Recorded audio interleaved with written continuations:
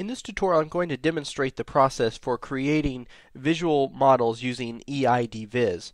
Now, e-learning instructional design visualization is really designed to help us make better design decisions. And at the core of both design and innovation is really decision-making processes. And so this e-IDViz platform and framework is really designed to help us make better decisions that are innovative, that help advance our own practice.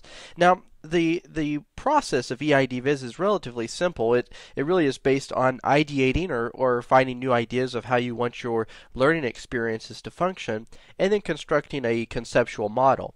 And what I have open here is a software called Pencil. It's an open source wireframing software, and it's actually the platform that e-IDViz uses to build its conceptual models. Now, so in order to begin using this, the first thing that you'll want to do is actually load the framework into Pencil. And to do this, you go into the My Stuff tab, and you'll right-click and import a new private collection, and you'll use the latest e-IDViz framework package. When you do that, you'll select Install, and then you'll notice a number of pieces or components there that have been loaded, and that is the e-IDViz framework that we'll use actually to build our visual models. Now, you'll notice that this package contains an LXU, or Learning Experience Unit, a number of building blocks such as resource, dialogue, practice, artifact, and feedback. There's a connector. There's several design-related documentation templates, and then there's a container. And we're going to address each of those as we go forward. But the first thing that I want to do is actually name my page. And to do that, I'm just going to double-click on it, and I'm going to type in e-IDViz example, and select Apply. Now you'll notice that this we have the My Stuff tab, and then we have this blank area. This is our design canvas, and we're actually going to be designing our framework.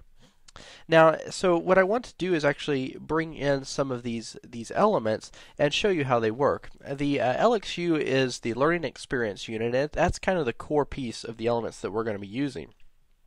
So in order to get it from the My Stuff tab onto the design canvas, you simply select it and drag that straight over to the canvas there.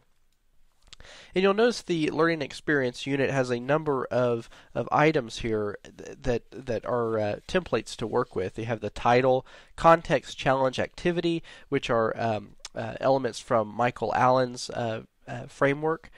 And then you have an open area here. Now this open area is where you'll actually build the components to the learning experience. So for these building blocks, you can drag in a resource, maybe a practice activity, and then feedback, for example. So what we have here is essentially the beginning structure of a learning experience unit. And in the next tutorial, I'm going to actually demonstrate the process of how you go about modeling learning experience units and creating that e-IDViz model that brings all these pieces together.